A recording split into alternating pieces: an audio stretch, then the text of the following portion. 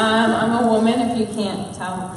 I'm also an entrepreneur, which you might not have been able to tell. I'm 25 years old, and about 3 years ago, I moved back to North Bay. I wanted to start my business here, so I moved back in with my parents, and I dumped out all of their Lego, and I wanted a physical model of exactly what I wanted my business to be. So, as you can see, I wanted all of these services. I designed everything from the culture to the atmosphere to the products to the services, and then about a week later, this is exactly what I walked away with. This was my business. So I had 4 products, really like basic products, and a little pamphlet that said, my name's Brianna and I'm a nutritionist. So it's important to note that a few months before, I had just graduated from the Canadian School of Natural Nutrition. So went to school in Ottawa, got my BA, and then I applied to get into CSNN. So I was ready, I graduated, wrote my boards, and then about a few months after that original table that you saw, this is what my table evolved into. So as you can see on the one side, I had my nutrition services that I had developed, and on the other side, I had all of my different products, and as you can see, more than 4. But I decided it wasn't enough for me. I really wanted to get more involved in the community and really know what was kind of missing in the community. And so I started volunteering, and I joined a Paro Circle, which is essentially a group of women who are committed to helping you grow your business. And the more I started working with women entrepreneurs, the more my business actually expanded. So my product was in stores owned by women. I'm a yoga instructor, so I started teaching for yoga studios owned by women. And with the help of women, I also started getting more involved. I started doing workshops in high schools and doing workshops around town.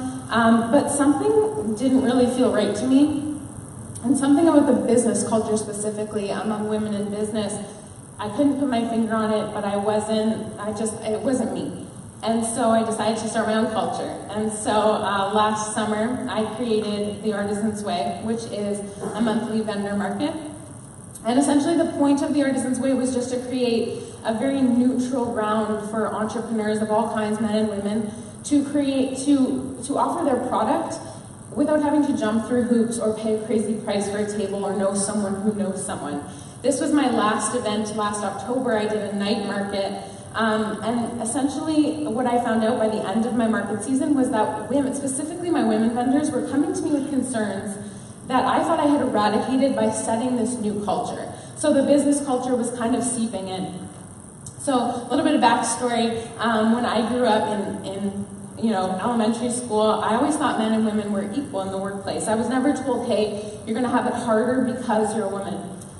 Something equally important to note, this is my grandmother, super sassy, as you can tell. I like to call her the OG independent woman.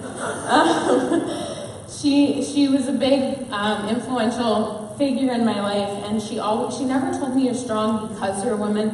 She always told me you're strong. This is my Aunt Rita. She's also OG independent woman number 2. She never got married in a time where it was weird not to get married. She started working. She was in the workforce when there weren't a lot of women working in her industry. And these are my parents. You might know that guy.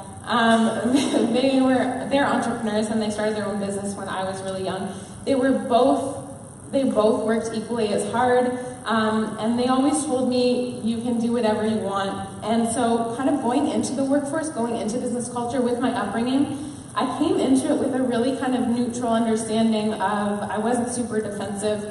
When I got into my business, started growing, social media started growing, I started noticing as I followed more women entrepreneurs that there were 2 types of women being depicted in the media that I actually was experiencing.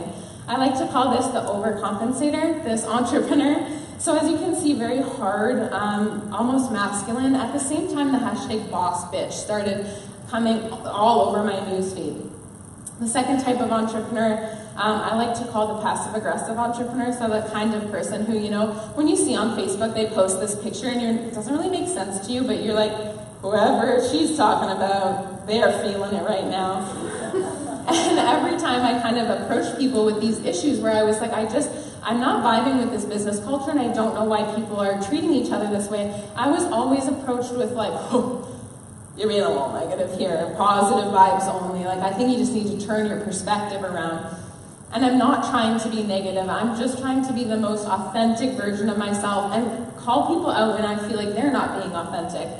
I'm genuinely just trying to, I think that the answer, whether you're a man or you're a woman in the business culture, the way to kind of shift it is just to be honest and open and kind of willing to talk.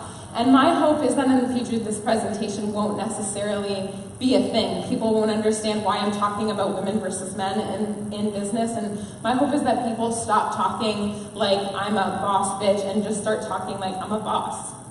Yeah.